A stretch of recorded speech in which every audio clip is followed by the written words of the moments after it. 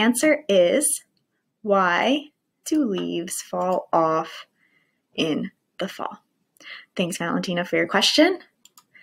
First things first, what trees do this? Not all trees shed their leaves. The trees we're talking about are deciduous trees. So those are the ones where the leaves change color and they drop.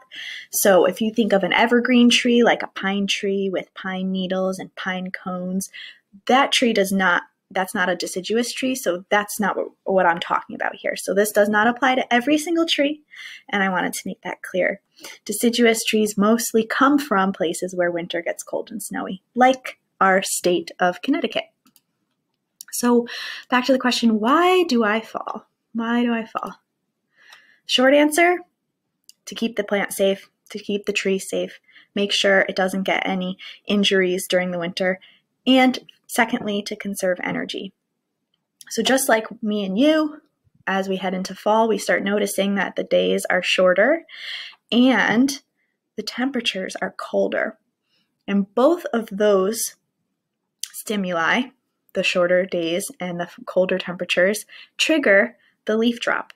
And leaf drop is also known as leaf abscission.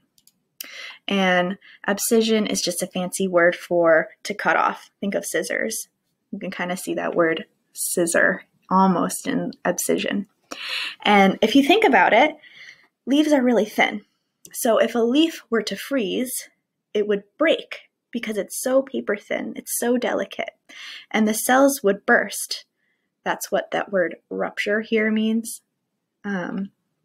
Break or burst. And so if you have a broken leaf, it's not going to work. It's not going to do what it's meant to do. And so let's back up. What are leaves on a plant to do?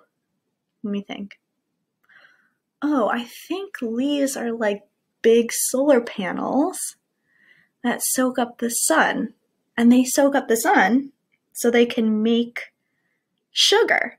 So if a tree can't use its leaves to soak up the sun and make sugar, then it can't live. So the trees need to protect its leaves, and even though it seems maybe not too obvious that by dropping them, the tree is protecting itself, it is, because then that guarantees the plant will be able to start fresh in the spring, grow all new leaves, which will all be very healthy and very capable of going through photosynthesis to feed the plant. But don't worry, because the nutrients from all of these decaying leaves that drop on the ground as this happens, they're recycled. They're taken back into the soil through little tiny microorganisms and fungi and tree roots and worms and roly-polies. All these things that live in the soil get to break that down and turn it into nutrition for another plant to grow. And so abscission, we kind of glanced over this. Abscission literally translates to cut away, or means to cut away. And it's the same root word for scissors. So think of scissors.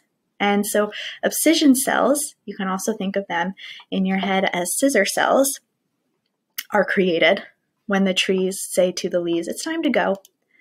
And the tree gets that message out to its leaves by using hormones. And hormones are basically just these little messenger molecules. They're chemical molecules that tell the plant to do a certain thing in response to a certain set of stimuli. So remember, the two stimuli we talked about were, one, shorter day.